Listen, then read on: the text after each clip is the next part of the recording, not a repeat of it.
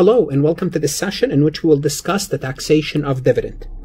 The taxation of dividend for a long period of time was an easy concept because it was treated just like ordinary income. Whatever your wages were treated as, your dividend were treated the same way. Then starting in 2003 with the passage of Jobs and Growth Act, dividend were started to be treated differently. Differently means they were getting a preferential treatment. They were taxed differently than ordinary income. Again, in 2017 with the Tax Cuts and Jobs Act, again, the taxation of dividend also was treated under a preferential treatment, and this is what we're going to be discussing. Those numbers I will be showing you today belongs to 2019, which is basically the latest figures. Now, in 2021, 2022, the thresholds might be different, but the concept will be the same. So I'm going to show you the concept, but the threshold might change because the threshold will change from year to year according to the IRS. Now, before I start, I would like to remind you that if you are an accounting student or a CPA candidate, I strongly suggest you check out my website, farhatlectures.com. I don't replace your CPA review course. What I intend to do is give you supplemental explanation for your CPA review course so I can add 10 to 15 points to your score. I can improve your CPA score where you can pass the exam. All you can do is try me for a month, see if it works. Your risk is 1 month. Your potential gain is passing the exam. Also, I do have resources for your tax, accounting, audit, finance courses. Please connect with me on LinkedIn if you haven't done so. Like my recording on YouTube. Follow me on Instagram and Facebook. So let's go ahead and take a look at the taxation of dividend. What you need to know is this. So we're going to be looking at this box here. You can ignore the other rate. We'll talk about those later on in a separate for separate topics. So here's what's going to happen. It all depends on your taxable income, and let's start with that. If you are single or married filing separately, and you only make your taxable income between 0 and 40,000, guess what? Your tax rate is 0 for dividend.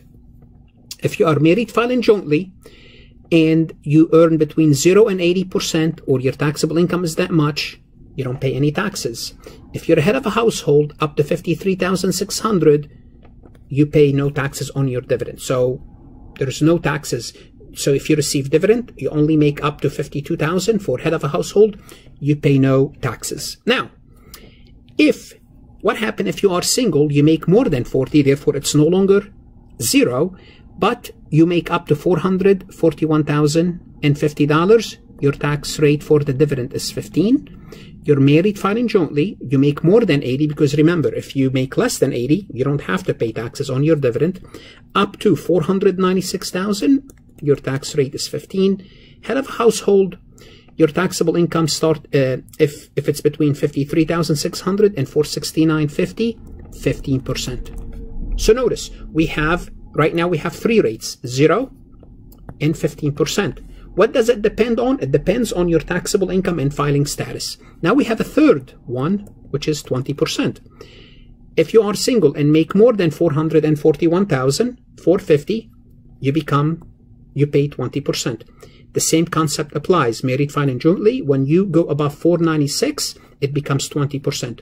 So the highest is 20%. The highest rate is 20%.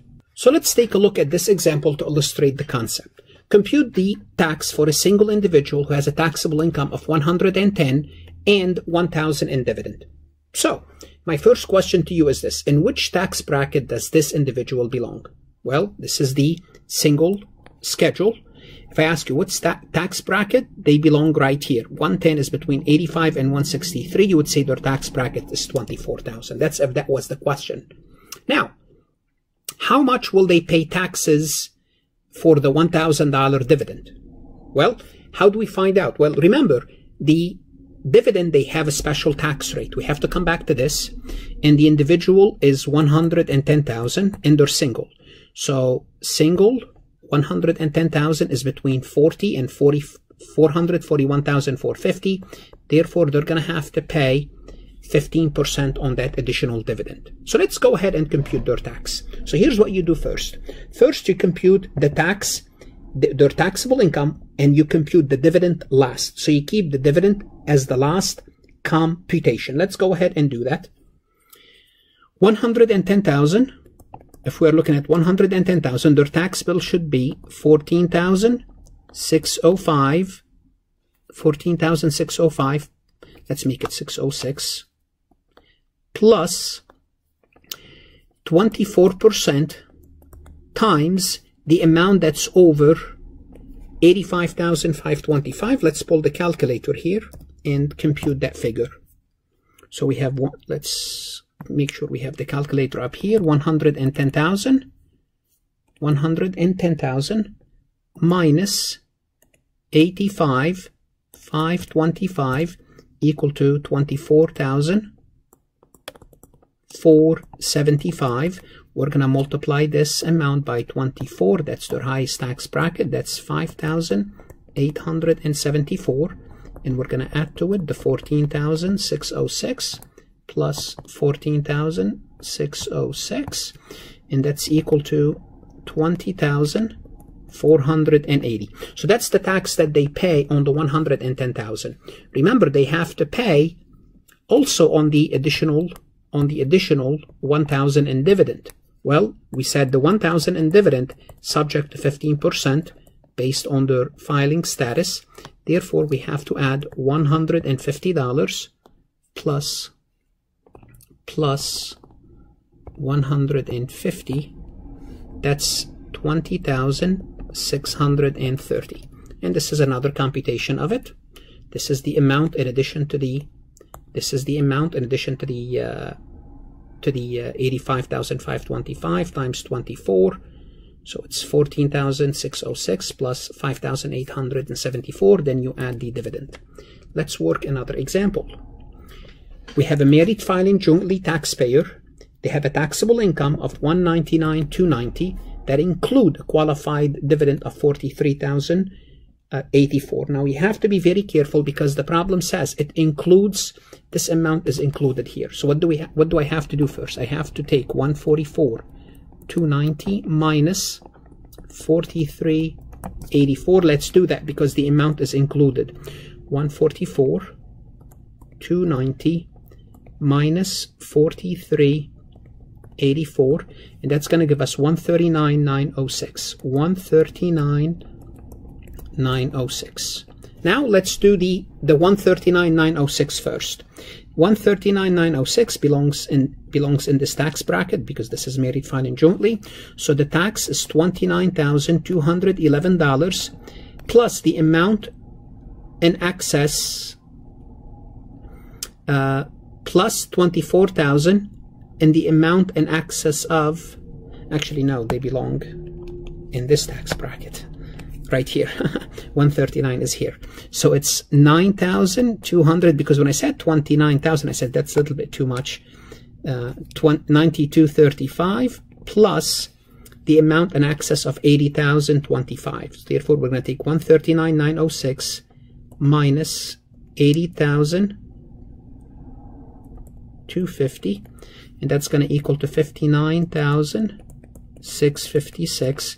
And they're going to be that's going to be 22% times 22%. That's their highest. They're in the 22% tax bracket. That's going to give us 13,124, and we're going to add to that 9235. Okay, and that's going to give us 22,359. Are we done yet? Not yet. Remember, we still have 4,384 of dividend. Now, how do we know how much do we have to pay on this dividend? Well, we have to find out what's the tax rate for this individual. This is married, and their taxable income is 139,906. Let's go up here. Let's go up here. So 139 married, I would say it's in this tax bracket right here. They belong here. 139 is here. Therefore, their tax bracket is 15%. So we're going to come back here, multiply this amount by 0.15. So we're going to take 4,384 times 0.15, and that's equal to 657. So the dividend amount is 657. Now we can add both amount plus 22,359, and that's going to give us 23,017. 23,017, and this is how we computed the total tax. Remember, this amount is for the 144,290, and this amount is for the dividend. Together will give us the total tax bill for this client. Once again, at the end of this recording, I'm going to remind you that if you are a CPA candidate or if you are an accounting student, if you want additional resources, lectures to supplement your course, please check out my website, farhatlectures.com. I'm only supplemental to your CPA review course. Good luck, study hard, and stay safe.